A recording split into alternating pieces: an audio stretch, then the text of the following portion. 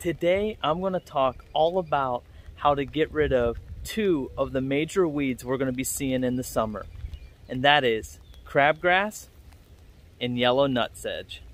So let's get out of the weeds.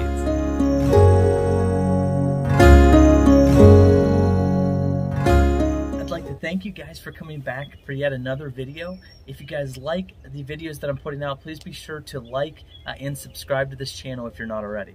At the beginning of the year, I put out a video about putting down our pre-emergent, primarily focused on taking care of the crabgrass we're going to be seeing in our lawn as we get later into the year. Well, in that video, I talked about how I recommend actually breaking it up into two different applications. Doing one at the beginning of the year when I did it, and then doing another one once you get closer to around Memorial Day. And so now we're getting to that time to where if you're going to be doing the split applications, now is about the time to start putting down that second application. For this video though, I'm going to focus on the weeds that the pre-emergent didn't take care of. And so it's going to happen to all of us. We're putting down our pre-emergent, we think we got it good, but there's still going to be some crabgrass that sneaks through. For some of you, it might look like it's a lot of crabgrass sneaking through, and some of you may be brand new to this, so you don't even know what a pre-emergent is yet. And so this is actually for those of you who are going to be seeing crabgrass in your lawn. Is there still something that you can do to help take care of the crabgrass? And thankfully there is, and it can be quite effective if you catch it in time. So now, as I've been kind of walking around my neighborhood and looking around at different lawns, I'm starting to actually start seeing the crabgrass start to grow in lawns. And so I'll show you some pictures here on the screen of what it's going to look like in the early stages when you first start seeing it.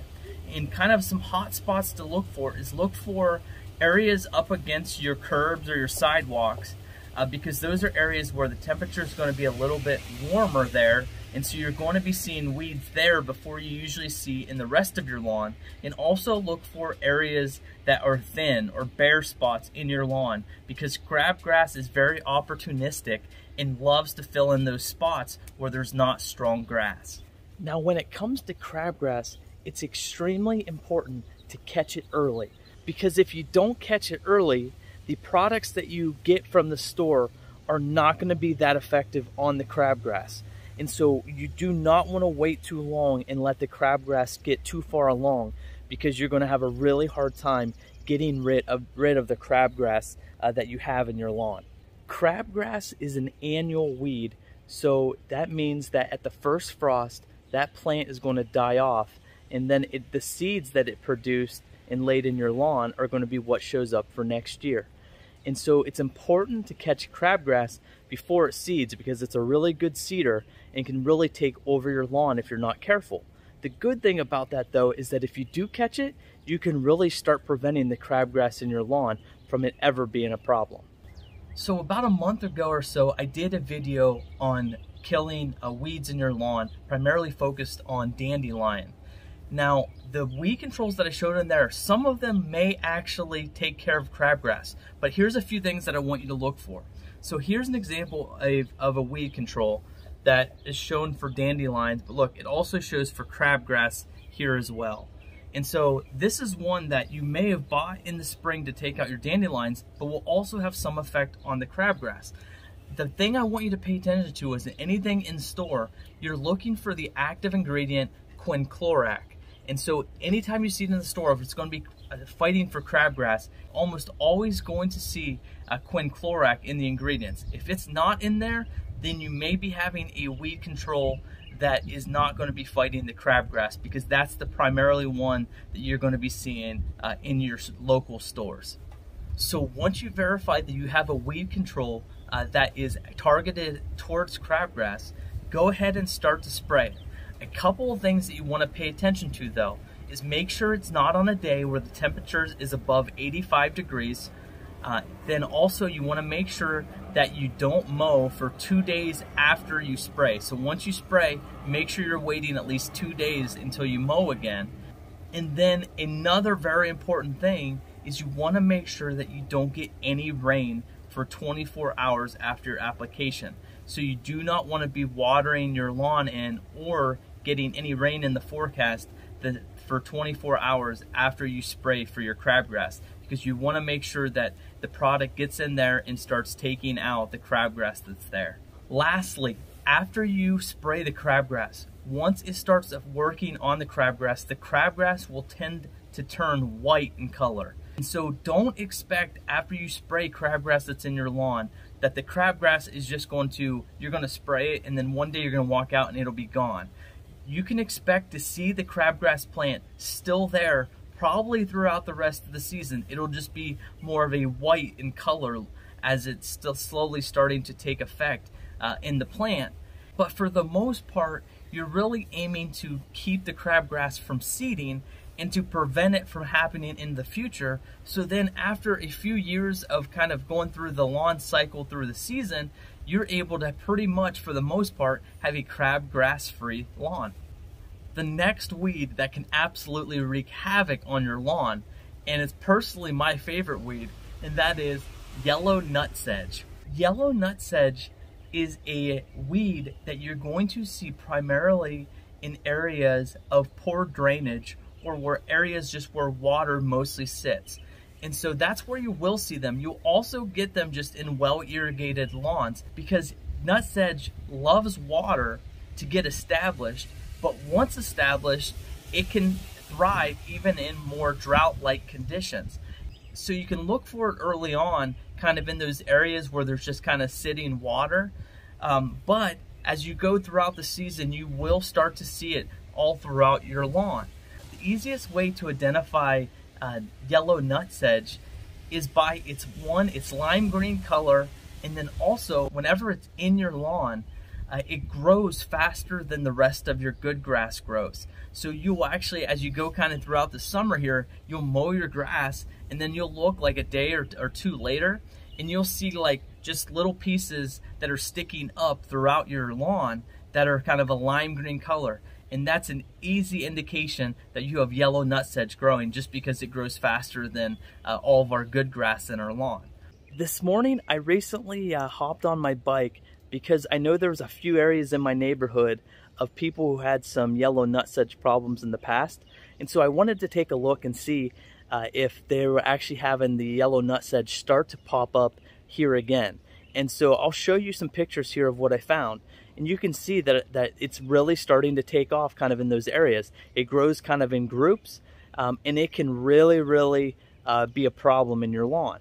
And so I actually have a nutsedge problem of my own that I haven't really taken care of yet because I thought it would be a good thing to include on this video here. And it's actually here in my flower bed. If you look here, I have an irrigation head right here. And so it gets a lot of water throughout here just because it's so close to an irrigation head. And you can see all throughout this little section of my flower bed, that's all yellow nutsedge all through in there. And so I'll grab a piece and pull it up. And so there you go. And so this is what yellow nutsedge looks like. You can just tell it's a completely different, color than our good grass down here. It doesn't blend in with it at all. So now, like crabgrass, nutsedge is another one that's very important to try to catch it early before it gets too far gone because it will spread. And nutsedge is actually a perennial. And so if you just leave it there, the stuff that grows there will come back next year and just keep on growing and spreading all throughout the areas. And so you want to take it out quickly and as early as possible in the season. Now you can pull nutsedge, but the problem is if you don't get the little nutlet that's in the ground, it can just grow right back, and so you won't really actually be taking out that plant. You'll see that they pull up real easy, but a lot of times you end up just pulling off the leaf blades and you're not actually getting what's in the soil. The important thing to know about nutsedge is that whenever you're buying a weed control from the store, you need to make sure that it's actually targeting nutsedge. Nutsedge isn't a broadleaf weed, so your normal broadleaf weed controls that you'll buy from the store won't necessarily be targeting nutsedge. They will usually have it advertised separately. That, or you will need to actually buy something specific just to target the nutsedge by itself. So as I was in the store, I was looking around at some of the options that we have as homeowners just in our local stores, and one of the ones I found was just this Ortho Nutsedge Killer. And so it primarily is just focusing mainly on nutsedge, just because it's in a whole different category of itself as far as weeds go. Now this stuff will kill some other weeds. It has listed on here like wild violet, dollar weed, some other weeds. But primarily when you buy something like this, you're looking to target nutsedge. Now, my personal favorite, partly because of the name and partly because of its effectiveness, when you have nutsedge, you bust out the Sedge Hammer. And so right here we got Sedge Hammer Plus. So I've usually just always bought it online off of Amazon. And so what you do is you get this little packet here. This is just kind of a one-time use application to take out all your nutsedge in your lawn. So what you'll do is you'll take this little packet and you will put this in with a gallon tank sprayer. And so you can buy just a real cheap gallon tank sprayer in the hardware stores for not very much money at all. And so you could just fill it up with water, dump the powder into it, fill it up to a gallon. So that one packet makes 1 gallon of spray. And so you'll fill it up to a gallon, and now you have a gallon of product to spray on the nutsedge in your yard.